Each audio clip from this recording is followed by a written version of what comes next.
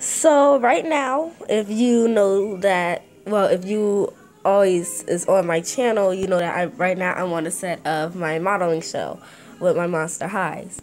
Well, I'm going to teach you how to make a eye coffin for a Monster High doll. So what you're going to need is scissors, a stick of glue, cardboard that could be recycled, like from a box or something, a ruler or something that could make you like be able to write straight. Sorry, I'm losing my voice. A little bit of colored construction paper, whatever color that you want your eye coffin to be. A pencil and paper from a notebook. So first what I'm going to do, I'm not going to draw the body of the eye coffin, but I'm going to draw the screen, how the screen is going to look. So it shouldn't be too big. So right now I'm drawing the screen. Now I'm going to draw my apps.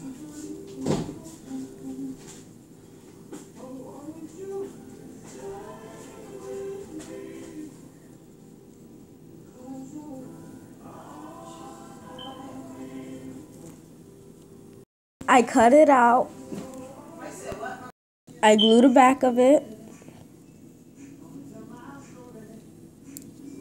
And I glue it onto my construction paper. Anywhere. And then just smash it onto there so they could stick on.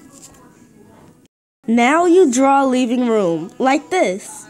After you draw around it like this, then you do your accessories such as your buttons down here and then the speaker up here.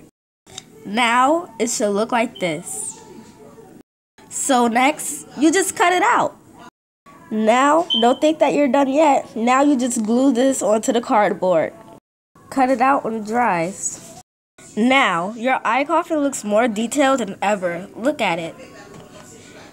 It's pink. Well, this is how mine is. It's pink with the apps on it. It looks like the real thing, and plus it's actually thick. Now it's time to do the back. Now your eye coffin should look like this. Have fun making this.